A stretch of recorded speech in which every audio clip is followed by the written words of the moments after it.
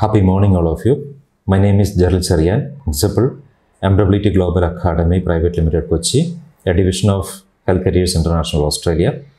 I am extremely happy to be here in Sarvodaya College of Nursing, Bangalore. Today, I am going to discuss something about the innovations in the teaching and learning system. As you all know, the learning process starts from the womb and ends in the home. And probably in a child's life, maybe the child might have been heard the mother's heartbeat as the first sound, and that may be his first learning from the auditory level.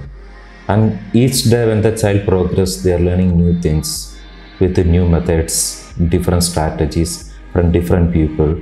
And whatever it is, the initial learning starting from the home, then finally into a systematic way, the school, the colleges, the professional learning. And all this area, we are experiencing with the different methods of teaching and different tools that is used in teaching. And if you just think about years back, when the human being started living in a particular place, the first invention was agriculture. And still, it is supposed to be the biggest invention by the human being, because for the survival you need the agriculture. And those times they used to write it down in the rocks or somewhere regarding the climate, what time the year they will get the water, what time they will get the rain, all those things. And from that day, there was a curiosity for the human beings to learn things in different way. And it is not only learning, they try to give that knowledge to their next generation. And the same thing happens still now, and it is still happening. It's going on process.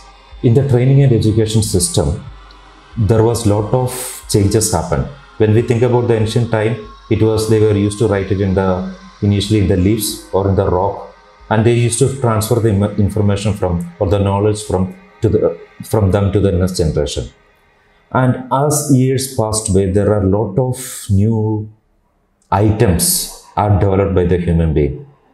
One of that was the chalkboard, the traditional chalkboard, replaced by the whiteboard. Smartboard came. You used a lot of charts, models, mannequins, and the overhead projector. Then the computer came in. We used computer, another slide projector, and finally the projector that is also Wi-Fi projector. Can have even audio, video incorporated, can include the internet. And during the era of the COVID time, we used completely technology based learning system. Now today I'm going to present you with a different method of teaching or the training process, that is HoloLens by Microsoft. Here actually, otherwise you might have heard the word virtual reality, and we are creating the environment in front of the students, and the feel of learning, the feel of understanding, the feel of comprehending, it is much enhanced with the HoloLens system, with the virtual reality. And I will take a tour to the virtual reality. Keep watching. So this is the HoloLens which you are watching. Usually it will be applied on top of your head, and you have to really tighten it well on the back because it's very costly. And power it on. And there are inbuilt softwares are available with this, where that will act as for you. And all the keyboards, everything will be created virtually in front of you. So I will move my fingers to play with it. Just log in, and actually I have the keyboard in front of me where I type the password. Yes, that's it, and I am into it. Now hopefully I will connect you to another monitor for you to watch, and just in a small break we'll come back to you. Welcome to the HoloLens. Now you are seeing the skeletal system, and I'm going near to it, and virtual reality. You are watching the skeleton, and you can see the entire view from the bottom, the bones from the talus or the down, and the tibia, the fibula, the humerus, the pelvic, the radius element and the humerus in the upper arm, the sternum and the ribs connected to the sternum. Posterior to it, you have the vertebra, the skull. We'll go for a posterior view where we can have a little more the view of all the bones from the posterior side, where we can see the femoral condyle, the tibia.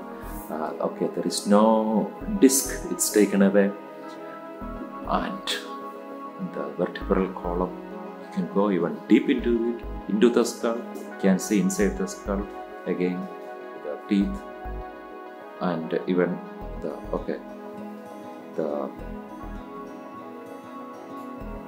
sternum, and where all the ribs are inserted.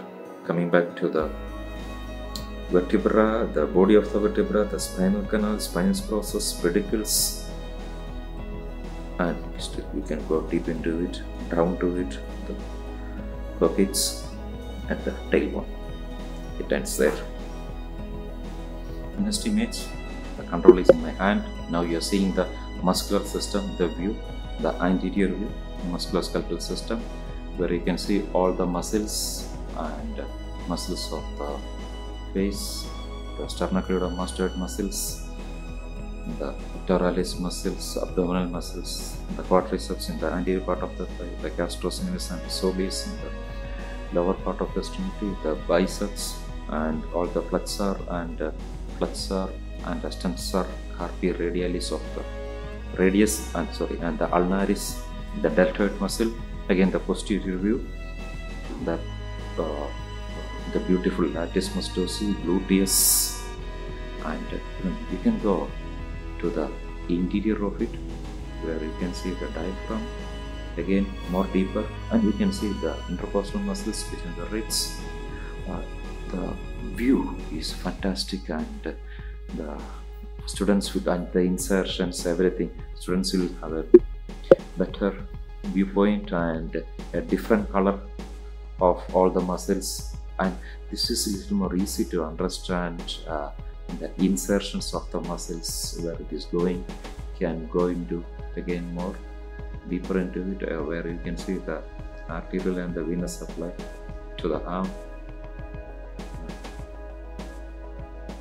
Again a posterior view of the same, and it's again beautiful. A different view again.